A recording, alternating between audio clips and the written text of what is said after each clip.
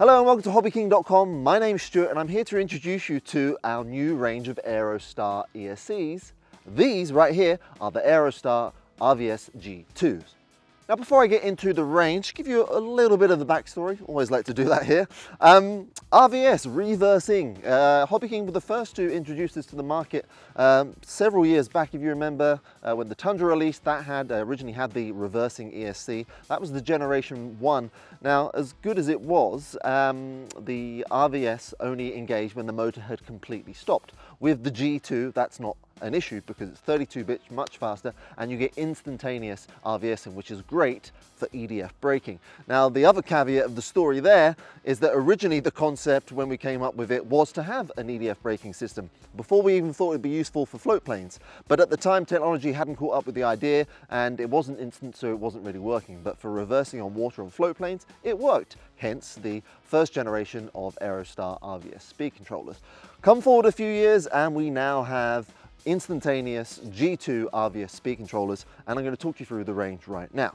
Now there's two different types of speed controllers in the RVS G2 generations. There is the, I guess, non-HV, which go from 20 right up to 100 amp. I think it's 20, 30, 40, 50, 80 and 100 amp. They're anything from 2 to 4 to 4 to 6S, and then we have two options for the HV. There is a 130 HV and a 160 HV. All of them feature that instantaneous reversing system with the RVS G2 function. Now you may be wondering why I've got a model beside me for this ESC video as well. ESCs live in models, and what better way to show you the RVS working than with a live demonstration, as it were. Now, these are obviously good for all kinds of models, but this particular model beside it is my own personal model. It's not a HobbyKing one, but it is full of HobbyKing components. Most notably, in this instance, it's got two of the 130 amp HVs, and we're going to give you in a little minute a demonstration out on a hard surface runway just of how well the RVS system works on the G2 Aerostars. So we'll get onto that in just a minute, but let me talk about a few more of the changes and features with the generation 2 of the RVSs. Not only are they smaller and more efficient, but they're more compact and streamlined as well. So you'll notice if you hold them up against the earlier versions, they are smaller and lighter.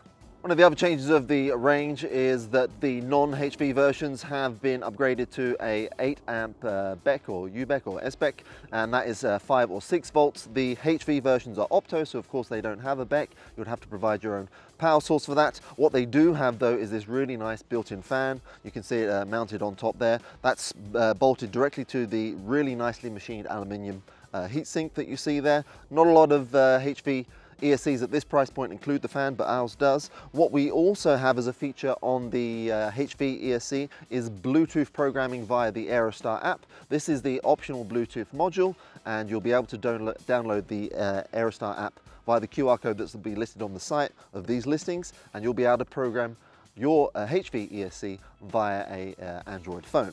Not only that, if you are looking for more traditional programming methods, we do offer the LCD programming card. This is a programming card that works both on the standard ESCs and on the HV ESCs. Not only is it a programming card, but it's also a cell checker and it's also a servo tester, so a very handy tool to have in your box.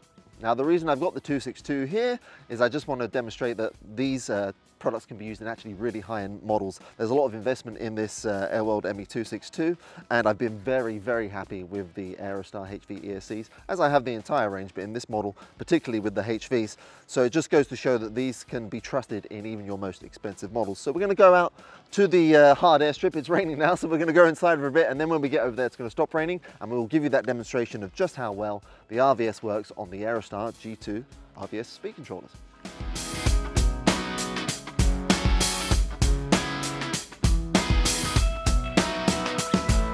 Okay, so welcome to historic Valkenburg. This is a former Dutch Navy base, and before that in World War II it was used by the Luftwaffe as well. So what better place to use a Luftwaffe jet to demonstrate the RVS on the Aerostar G2. Now we got it set up on the taxiway here. We've got a start line, and we also got a drone up in the air there to get a good bird down shot of this. And what we're going to do, we're going to start the EDF here on the start line, and then at a certain point, I'm going to power off and let it come to a natural stop, and we'll mark that with one of those cones. Then we'll bring it back again and we'll do the whole thing again, but this time as soon as I pass that the point where I'll be standing, I will then engage RVS and we'll see just how short of a distance it stops in with the instant RVS engaged. It's not a reverse function as such in this setup. It's more about just braking the model. It's essentially an EDF braking system. So we're going to get the model finally set up and then we're going to run on and do the demonstration. Okay, so we're at the start line. The model is now armed. If you come forward, you'll see my two 130 amp ESCs just under the canopy there, mounted on top of the wing as you saw earlier. You got those there? There they are. Okay. So there's the ESC, plenty of cooling coming in through the cannon ports and then a little bit out of the tail.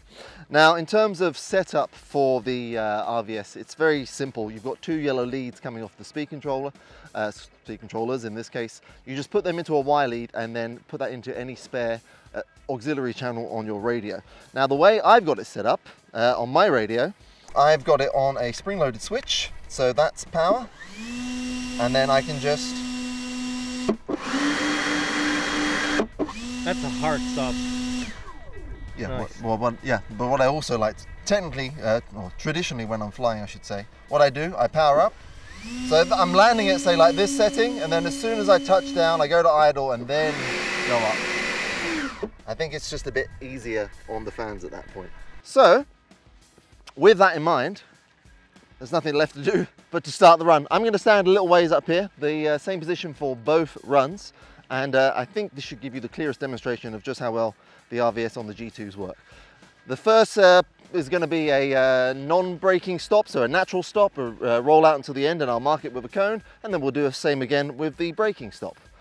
So this is the rolling stop with no braking. Okay? Ready? I'm going to go full power and you tell me when you're ready. I'm ready. Okay. I power off, I'm just steering a little bit. Keep it on the center, and there is the natural stop point. I'm going to go grab a cone.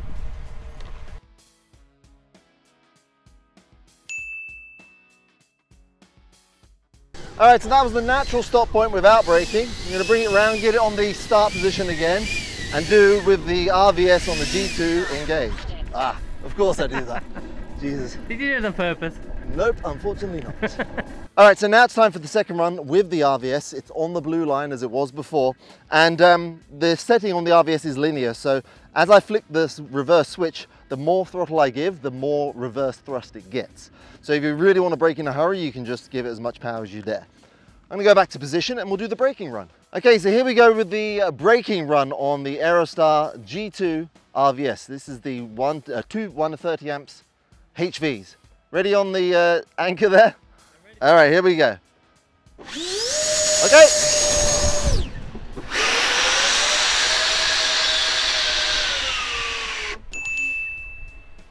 And there we go. Yeah, quite a difference. And hopefully you're seeing that from the drone cam. I think that's basically half the distance. And of course, this is on a hard surface. So on a grass surface, you're going to be stopping, at an even shorter distance. Okay, I'm going to have to close this video out myself because our cameraman had to get to work pretty sharpish, but there we go. That was the testing on the RVS G2, give you a good demonstration just of how well they worked. Beautiful setting, really apt for it, and I hope that gave you a good visual demonstration of the RVS in operation.